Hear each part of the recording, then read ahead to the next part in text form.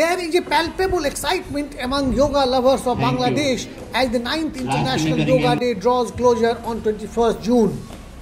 Bend your left leg. Indira Gandhi Cultural Centre of the High Commission of India has organized a series of pre-International Yoga Day programs in Dhaka in the run-up to the main event on 21st June.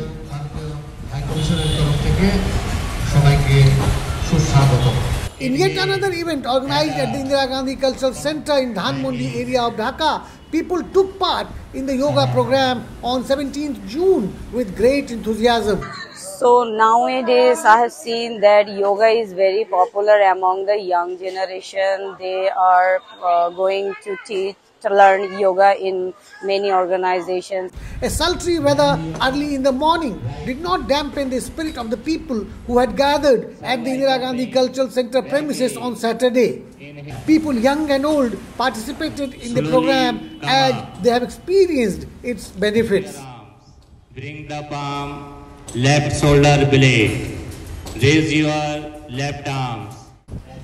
Not only that, the yoga enthusiasts also wish that the practice of yoga spreads even further across the world.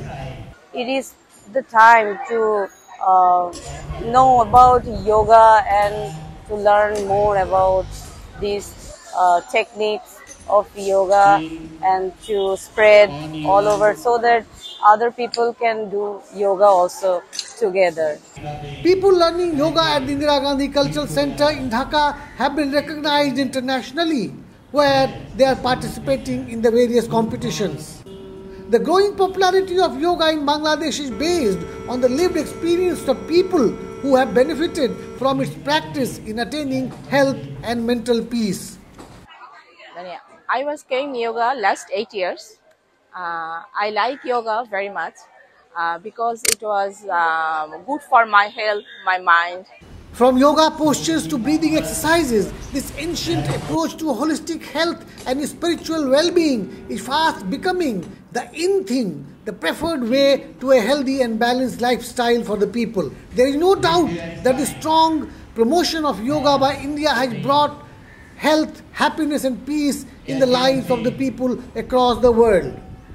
As we proceed closer to the 9th International Yoga Day, let us all spread its happy message through physical and breathing exercises to bring happiness to ourselves and the world at large. Rajesh Jha for Doordarshan News and Akashwani Samachar, Dhaka.